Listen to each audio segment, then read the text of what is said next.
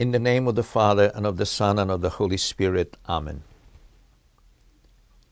Come, Holy Spirit, fill the hearts of your faithful, and enkindle in them the fire of your love.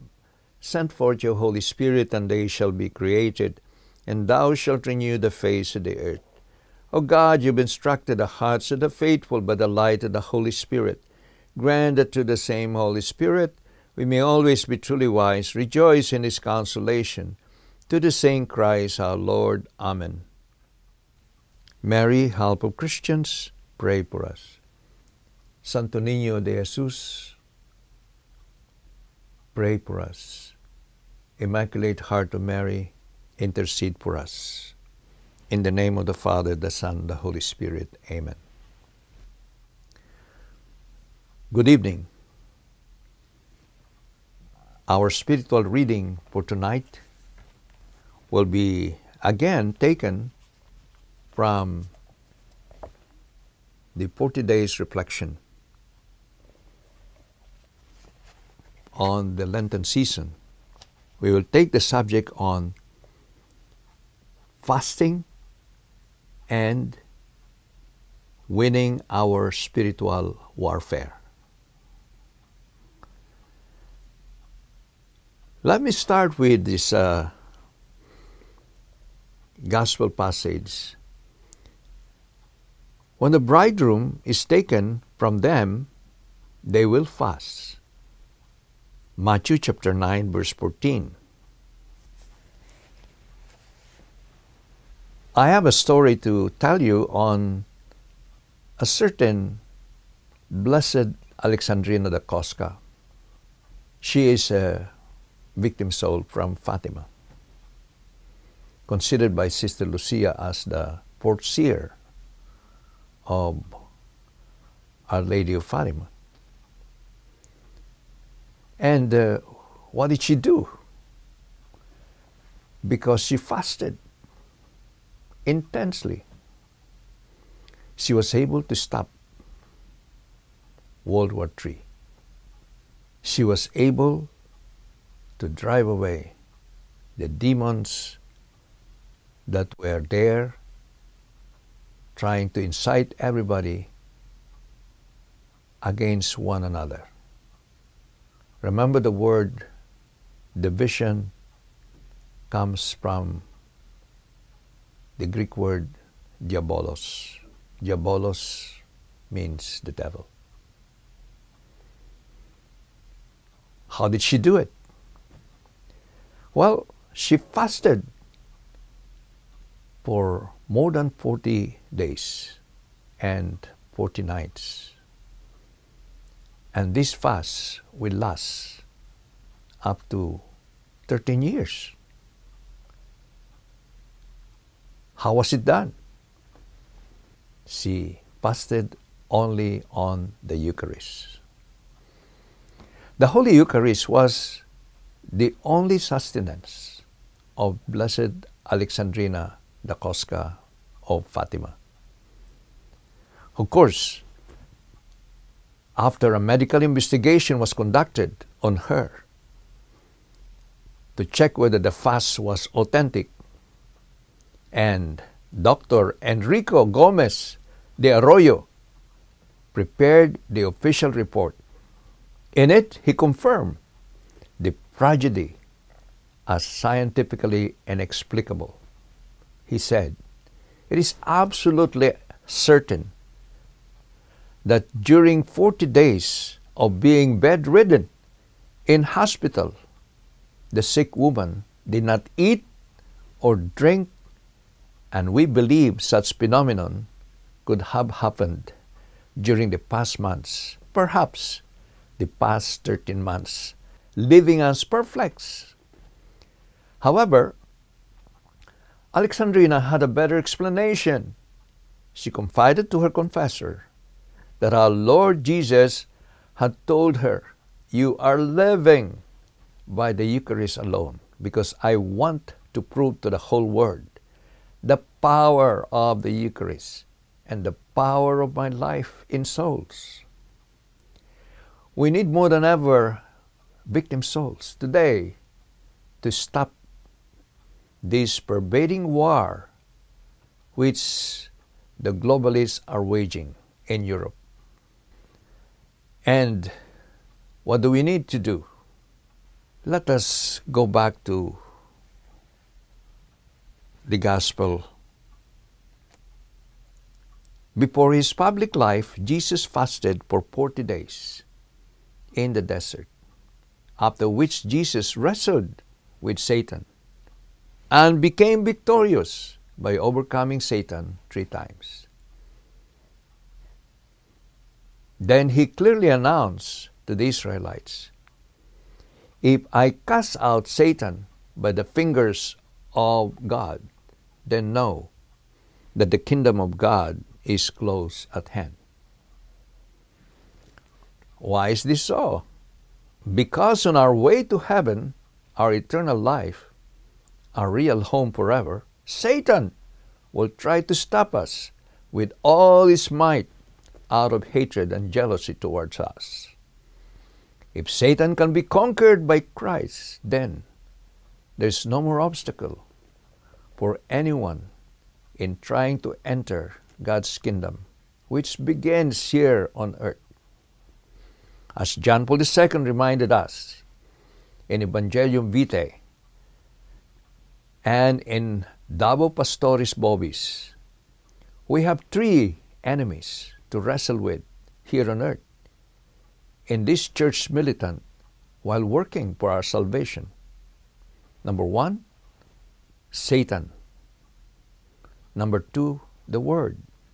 And number 3, the concupiscence inside us, which is the 7 capital sins, or the devil inside us. Of these 3 arch enemies of our soul, Satan is the common denominator. Why?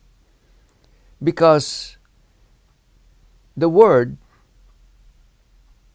is nothing but ruled also by Satan. This is what St. Paul teaches in 2 Corinthians chapter 4, verse 4. And in other passages, and I quote, "Satan is the ruler of the world." And he repeated this 3 times in other passages. Hence, the Word, with its comfortable lifestyle and lustful pleasure, living like secularist, that is, a life without God, is under Satan's control. The Word is permeated by the spirit of the Antichrist. 1 John chapter 4. Then, the third, which is self-will, is nothing but Satan inside us.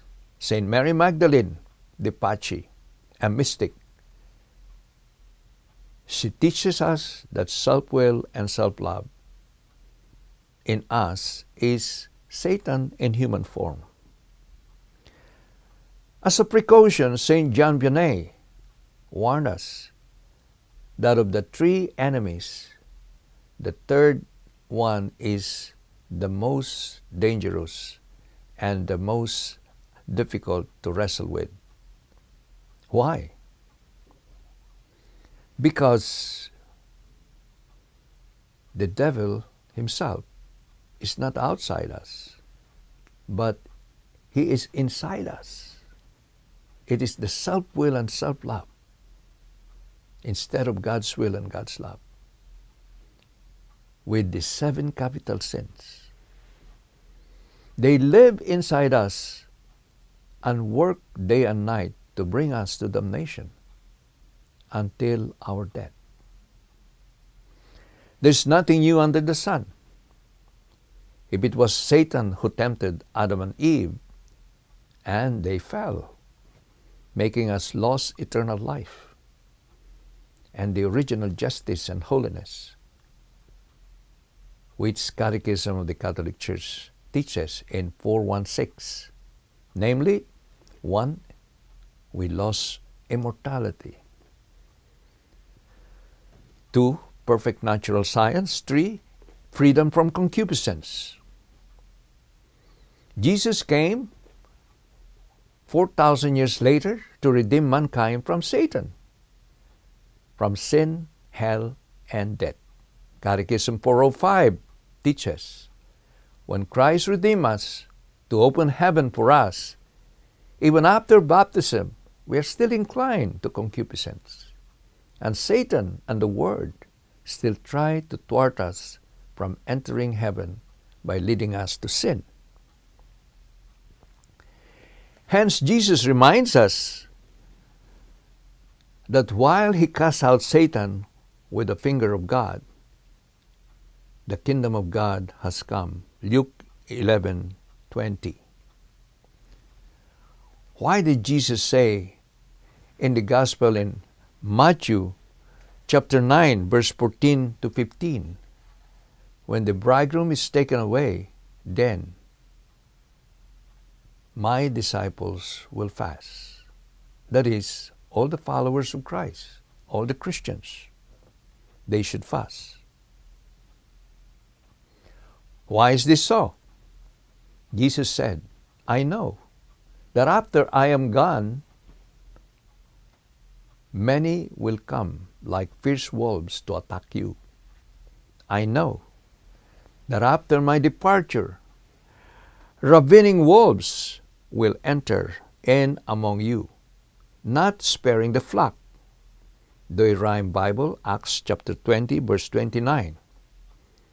Jesus therefore warns us and His apostles, keep watch over yourselves and the entire flock of which the Holy Spirit has made you overseers.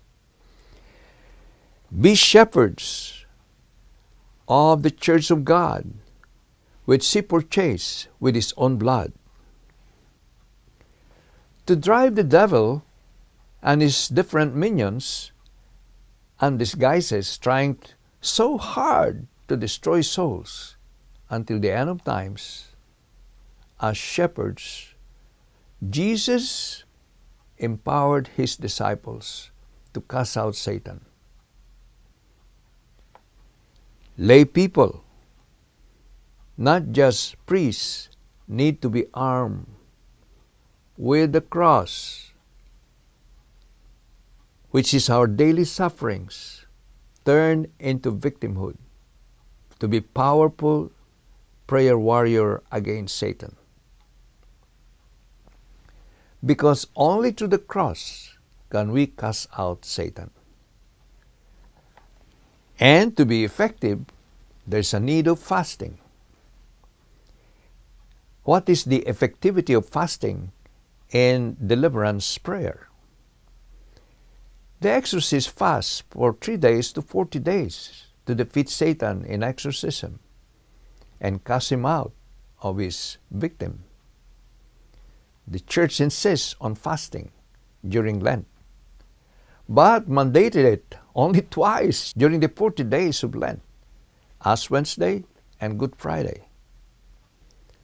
However, John Paul II said, no one forbids us to do fasting voluntarily for 40 days during Lent, in imitation of Jesus and thousands of saints, so that we will have the strength to fight our spiritual warfare daily till death with the aid of God. Roman Catechism teaches us, members of the Church militant, it is called militant because it wages eternal war with those implacable enemies, the Word, the flesh, and the devil.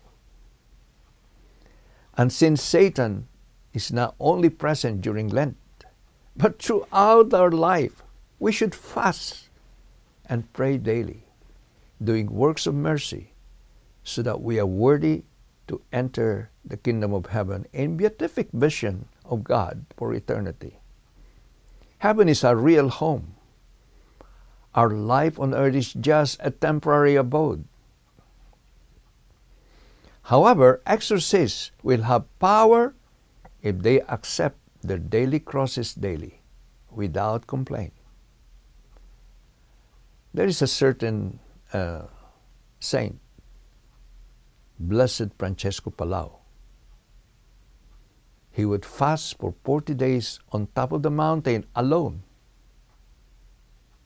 And in his suffering, he converts it into victimhood, so that with the cross, he has power to cast out Satan by the thousands.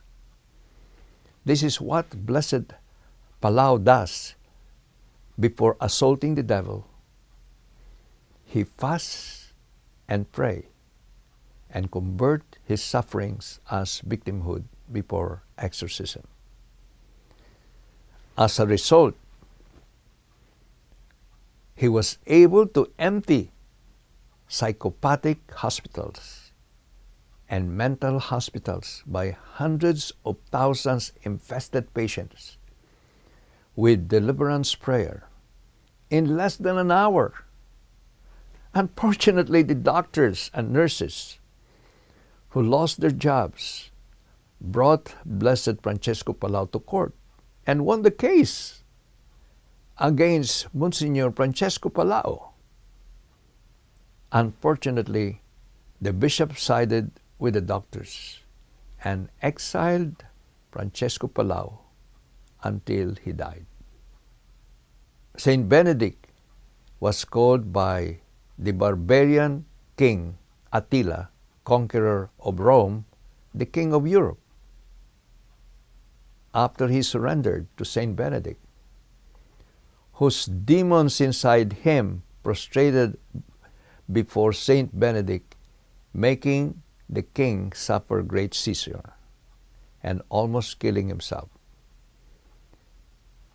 With a promise to respect the Christians in Rome, Attila agreed to be cast out of his demons by Saint Benedict.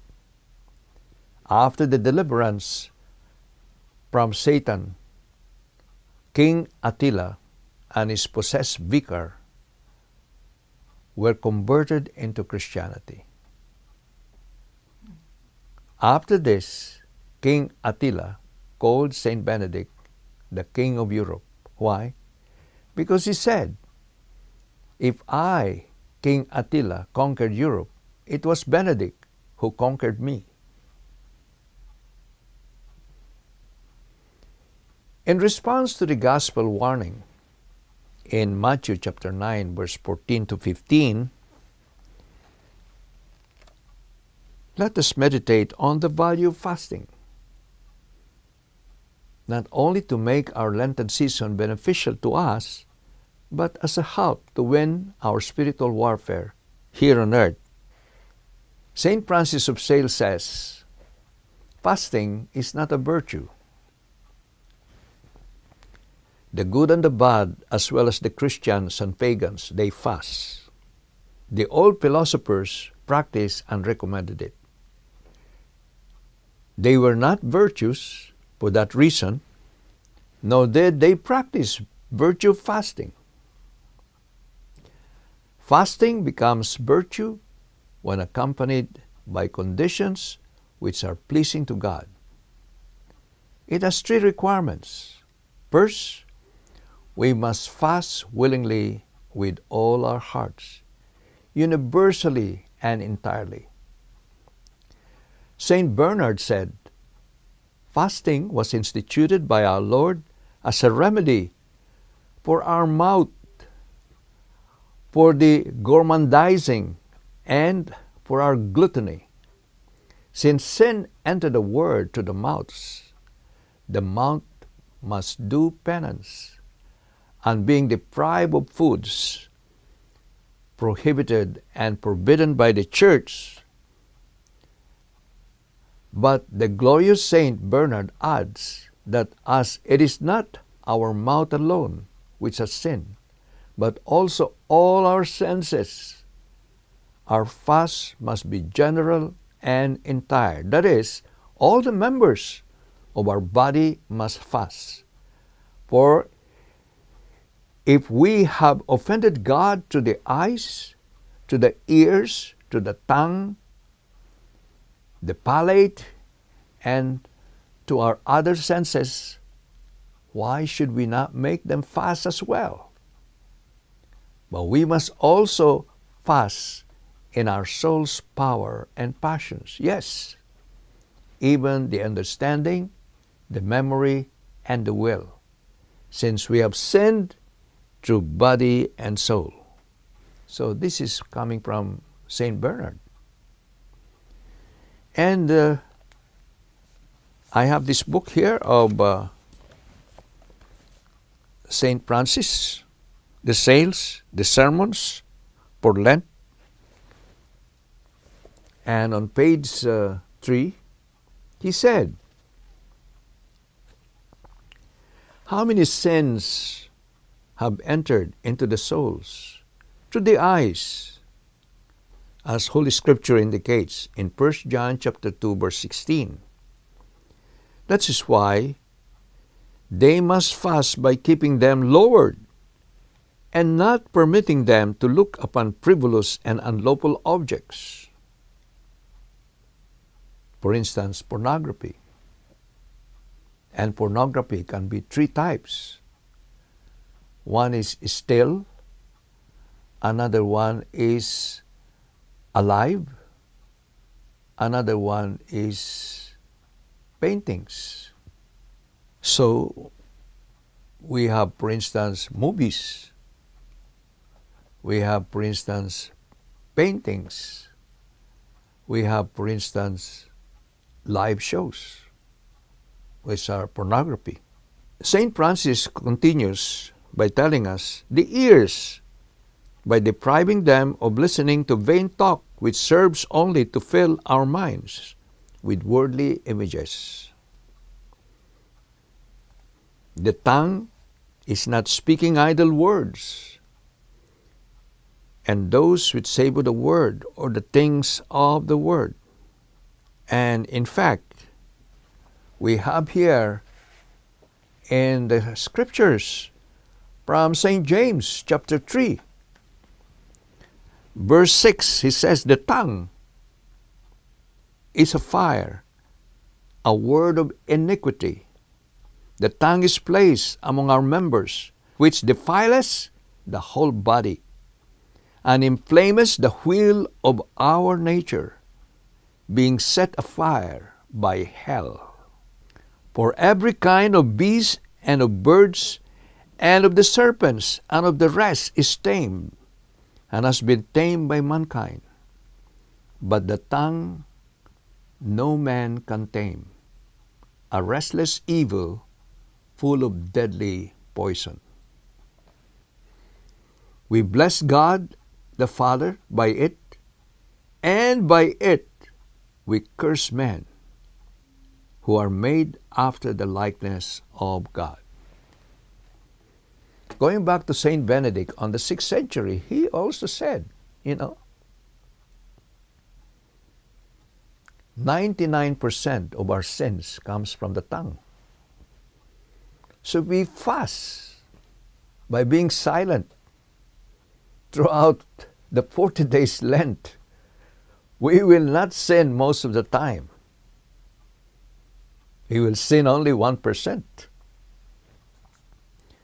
So let's continue with St. Francis. He said, the second condition is never to fast through vanity, but always through humility.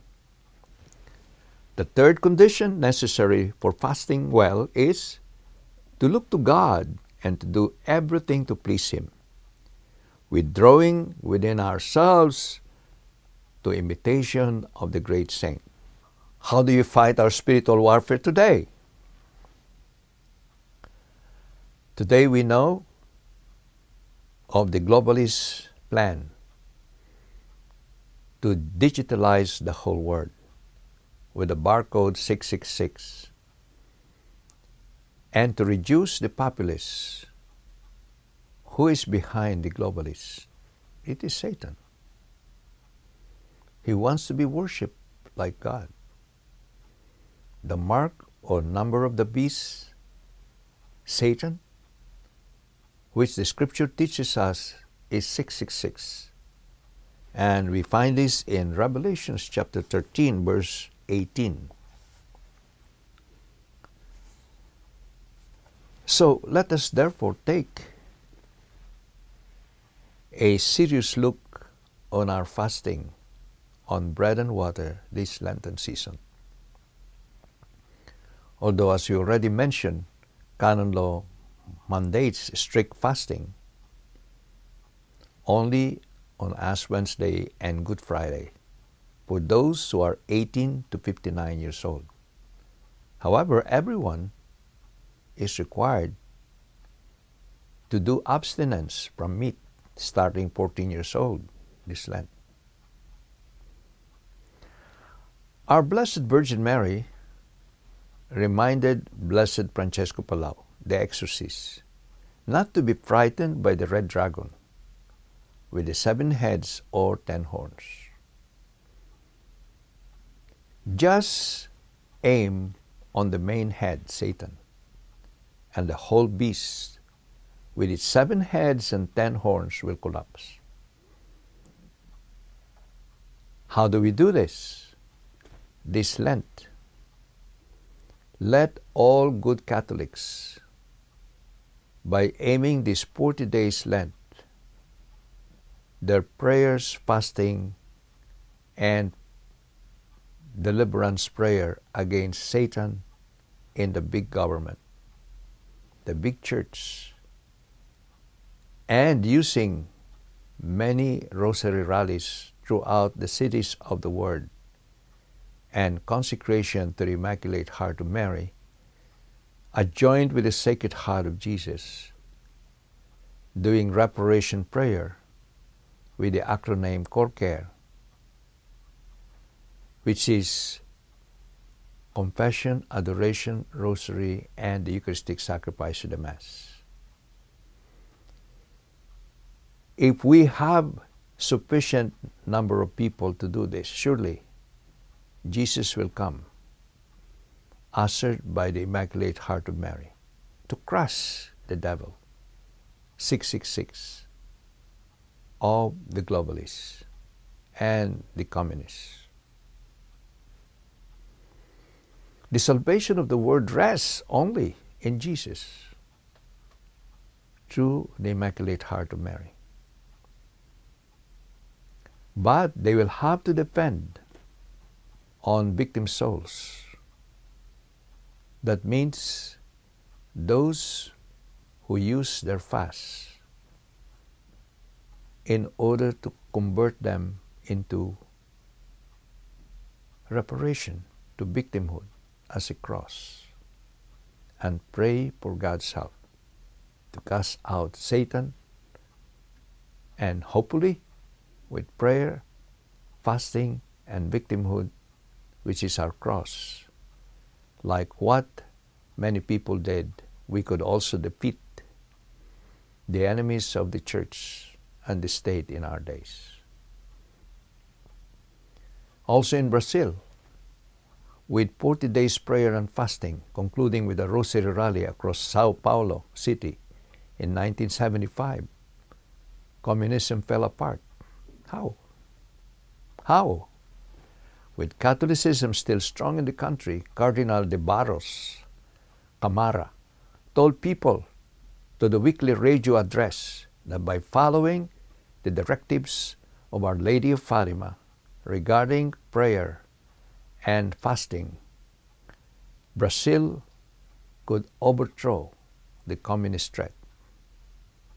A woman, Dona Amelia Bastos, immediately formed a group called Campaign of Women for Democracy, CAMDE, and started to recruit as many people as possible to fast and pray the rosary in large groups to thwart the plan of communist takeover.